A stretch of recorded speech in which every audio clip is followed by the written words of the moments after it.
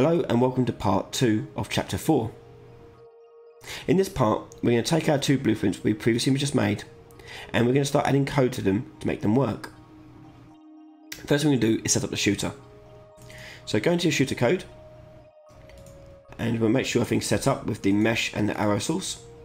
And on the event graph, this is where we're going to start things off. Now we only need the begin play, so we can delete the other two. And on begin play we're going to set up a timer. So we'll do a timer for starters, and then later on we'll go through how to make it so it senses the player's location. So let's do a timer. On event begin play, I'm going to drag that out and go set timer by event. We're then going to set up a new custom event to fire the arrow. So right click, custom event. And custom events allow you to do what I think it does. It is a custom event, something that you can trigger manually yourself whenever you like. So I'm going to call this one shoot arrow. And you'll see on the set time by event we have this little red square. We can connect that up to our shoot arrow event, so it knows that this is the event we're going to call after this time has expired. And at the beginning of this time, let's change it to 2 seconds. And we will make it looping, so it continuously fires arrows. Once we've done that, we can go to shoot arrow event. On the shoot arrow event, we're going to create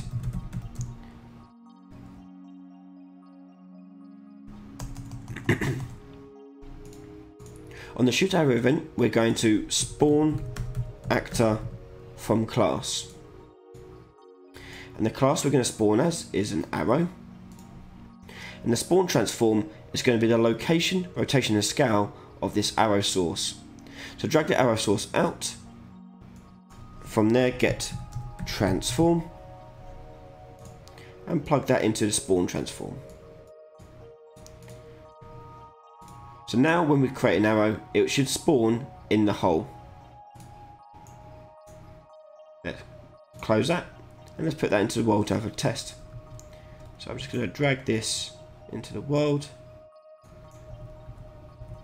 and we'll make sure it's facing the right way.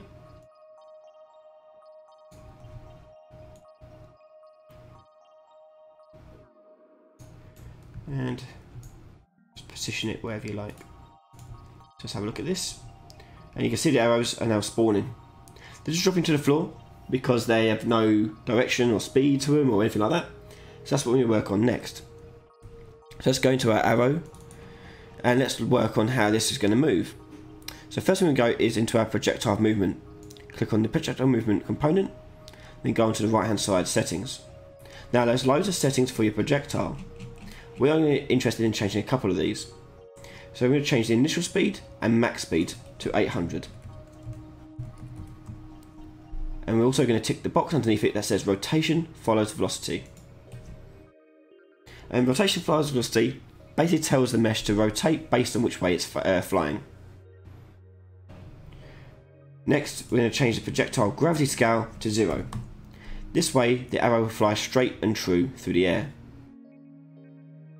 Close this and push play. So here you can see them flying out. However, you can see they're flying the wrong way.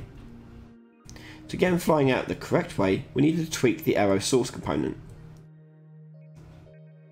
So go into your shooter, go into your viewport, click on arrow source, and we're going to rotate that so it is facing in the other direction, in the X. Hit play. And there you see the arrows are flying out. Now they don't do anything, they just fly straight through or straight through walls. They hit us but don't actually do nothing, they just knock us out of the way. And keep on going, forever and ever. So on the next part, we're going to work on them hitting a wall and being stopped by the wall and disappearing. And also, when we hit the player, knocking back the player.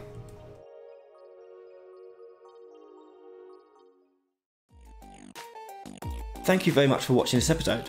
If you like what I do and you want to see more content before anyone else, please consider supporting me for at least $1 over on patreon.com/Ryan Laley. For just $1, you can get access to all these videos early before anyone else, sometimes well ahead of anyone else. And I'll take this moment to say a big thank you for all my supporters so far in supporting me in making this channel content. Wouldn't be doing this without you guys, so a big thank you to all of you. Thanks very much for watching, and I'll see you all next time. Bye bye.